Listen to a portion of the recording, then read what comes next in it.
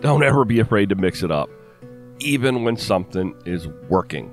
Being successful at bass fishing is mostly a byproduct of what's known as time on water, meaning the more time you spend bass fishing, the more knowledge you will gain, and then applying that knowledge leads to consistent success. You want to study, learn, mimic, and apply. When it all comes together, even just once, you walk away not only with a photo of a big fish, but the satisfaction of knowing that you're progressing as an angler.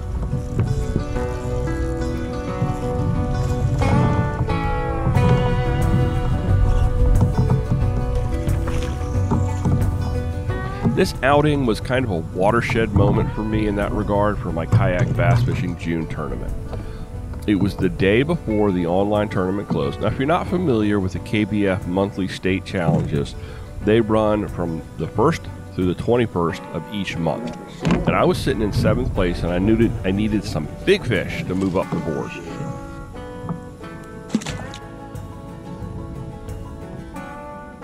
My goal for June was to beat my total 5-fish length of 81¼ inches I put on the board in May. I needed a couple of big fish to make that happen. I headed back to some familiar ponds I've been fishing quite a bit of late and have started to decipher. I know where the deep water lies, where the structure lies in that deep water, which laydowns hold fish, where the ledges are, and where there's shallow grass. I began with my old faithful, my black and blue laminate 5-inch Senko rigged wacky. The first few fish were quality, but not the big ones I needed for the day.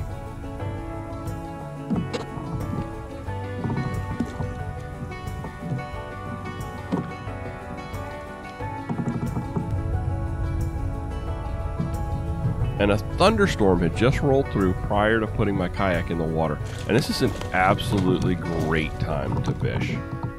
Here's what happens. The rain adds oxygen to the water, cools the surface water down, and the runoff draining into the pond reinforces both of those things for a time.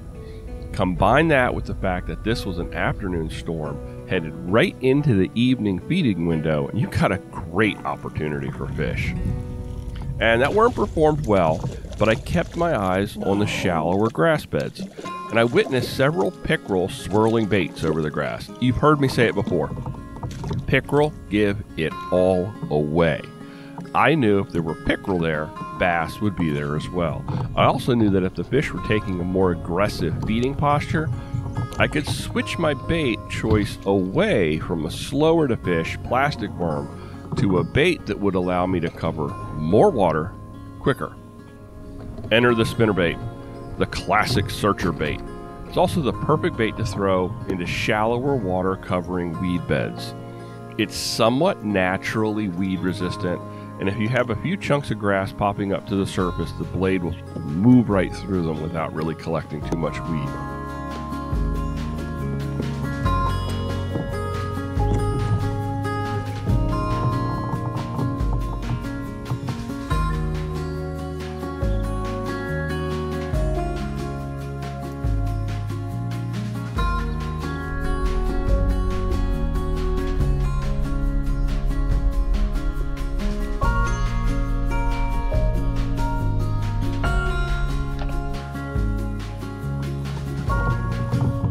Almost immediately after the switch, I hooked up with a nice pickerel, a fish that I believe I've caught maybe 4 times in the last few months. He's got this particular loose jaw from repeated hook penetrations. Suffice it to say, he's not a very smart fish. But the big fish for this outing was a 20-inch beast that fell victim to the enticement of the spinnerbait. He or she was sitting close to a laydown in about a foot of water in a pocket between the bank and the grass. And the fish jumped on that spinnerbait as soon as I began the retrieve. And my boat was sitting over deeper water, some of the deepest water in the pond. And that fish made a beeline, desperation swim for home under the boat. I gently helped it reverse course and come around to the front of the boat and let him right back into the net.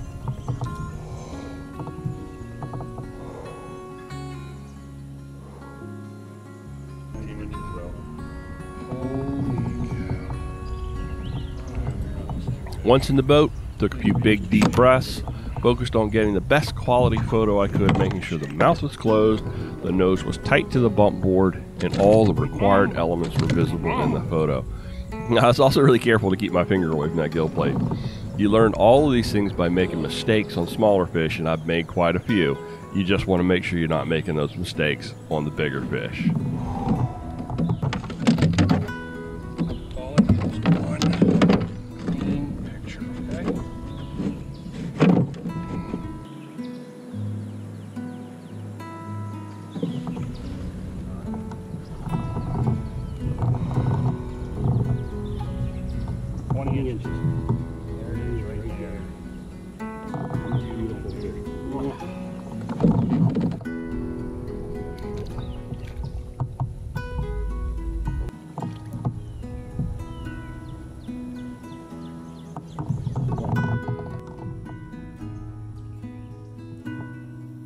I always like to end an outing on a high note, and I almost called it for the day as the evening was starting to slip away and I had a long drive home.